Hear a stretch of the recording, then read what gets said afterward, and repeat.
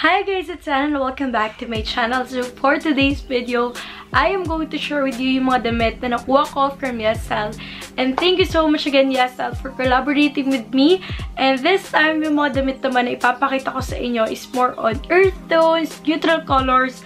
And ito sila. So, halo-halo ng mga basic, for aesthetic. Okay, so yung mga clothes na pinili ko is ito yung mga type ng damit na pasok sa style na gusto ko ngayon or gusto kong i-achieve.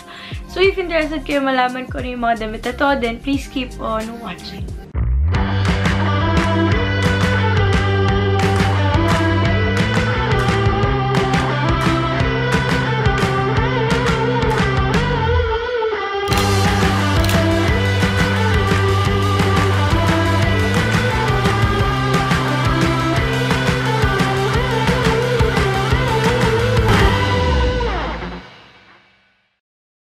Start off with this top, and crop top siya. I know, sobrang hilig ko talaga sa crop top and sobrang dab ko crop top, pero wala eh. Ito talaga yung gusto kong suotin kapag sinabi mong go-to outfit, basic outfit.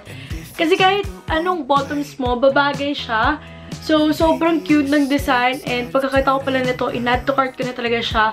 So, dito sa may neckline, meron kayo makikita na color brown, dito din sa sleeves. And sa front part, meron siyang heart na design na neutral colors. And then sa back, wala na siyang print. Ang ganda ng quality na to. Ang ganda ng tela niya. Stretchable siya guys. Like, ayan. And then, yung type ng tela niya, hindi siya mainit. Tapos, hindi siya sobrang kapal. Hindi siya sobrang nipis. Like, perfect na perfect lang siya dito sa Pilipinas.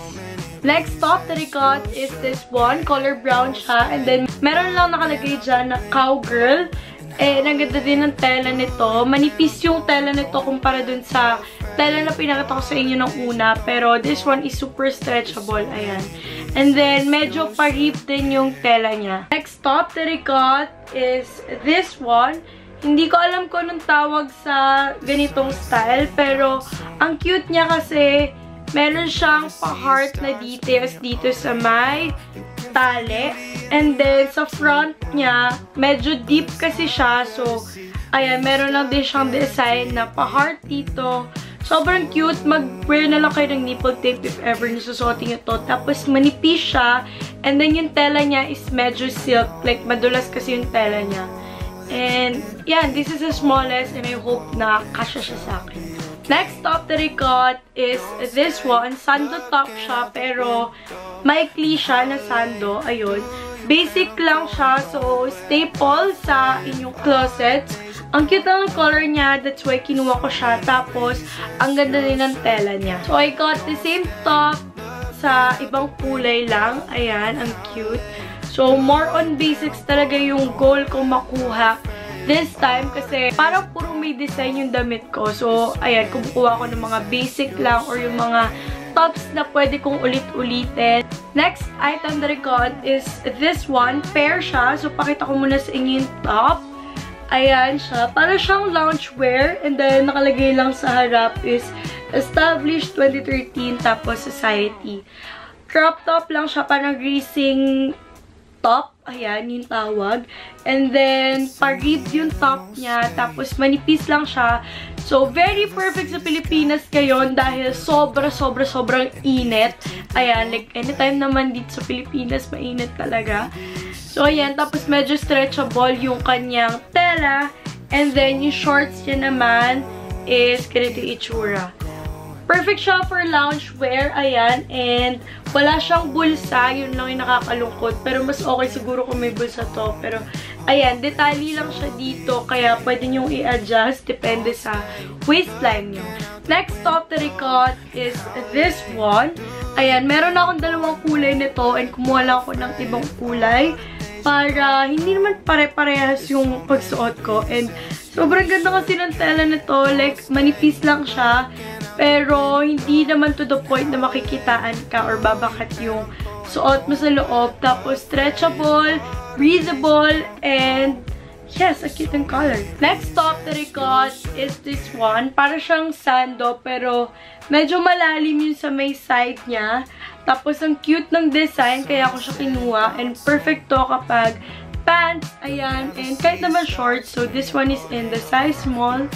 And yan, another basic na medyo aesthetic. Next top that I got is this one. Ayan. White lang siya na crop top. And I know sobrang dami ko talagang crop top.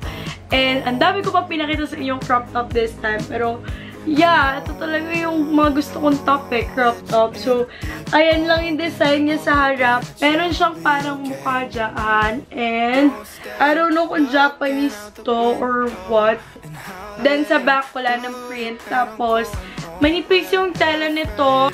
Last top that I got is this one. Color green lang siya. And, sobrang cute nito. Pag sinuot mo siya, para siyang, ayan, nakabagsak sa may harapan. Kaya kung hubadera kayo, perfect to sa inyo. Tapos sa back niya, pa-crisscross lang siya. So, ayan. Manipis siya, so very perfect dito sa Pilipinas dahil nga sobrang init.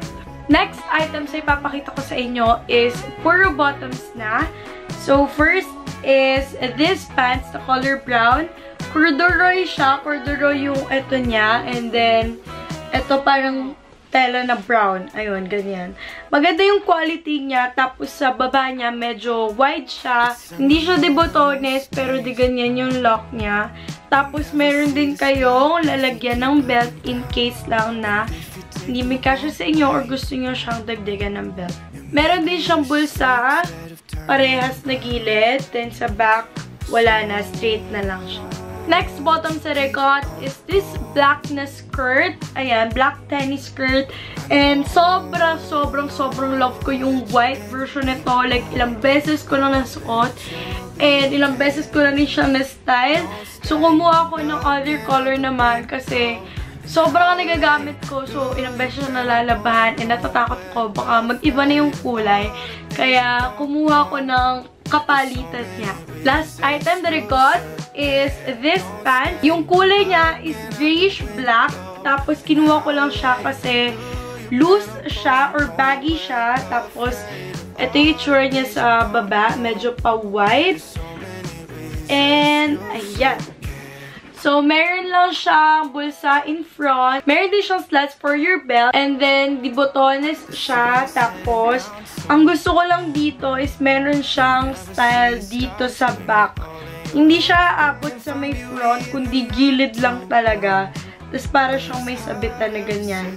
And, nakakalungkot lang kasi hindi siya sakto. Like, pabalik ko yung pagkatahi sa kanya. So, ayan. Baka mapagawan ko naman ng paraan. Let's see. Pero, cute naman siya. And then, mukha siyang cargo pants pag tinignan nyo.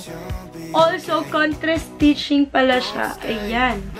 So, that's it for today's video. Don't forget to give this video a thumbs up, leave a comment down below, and subscribe to be part of the hashtag AmazingFam. All the links of the items na pinakita ko sa inyo ay nasa description box. Kapag merong mga items na hindi ko na-include, ibig sabihin sold out or phase out na siya. So, ayan. Thank you so much guys again for watching. Thank you so much YESSTYLE for collaborating with me again. Don't forget to be kind, spread positivity, stay unbothered. Bye everyone!